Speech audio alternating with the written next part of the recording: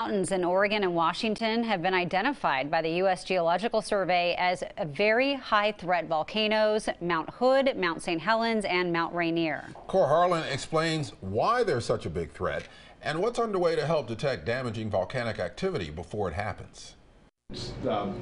Last year's U.S. Geological Survey identified the very high threat volcanoes in our area. Mount St. Helens, Mount Hood, and Mount Rainier, which has what geologists call a high exposure factor. Not necessarily because all of the eruptions on Rainier are explosive, but because of how many people live near the mountain.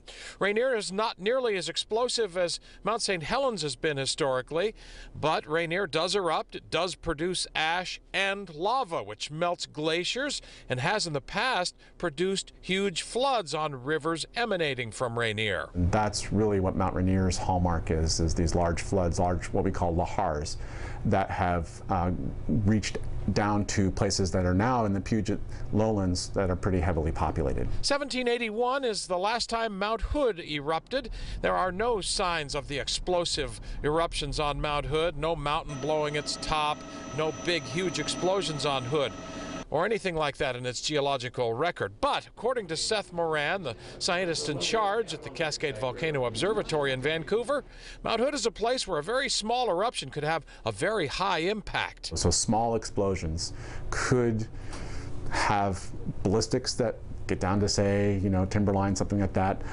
There could be these small pyroclastic flows, not big ones, but small ones that could travel down drainages. The National Volcano Early Warning and Monitoring System legislation is now before Congress.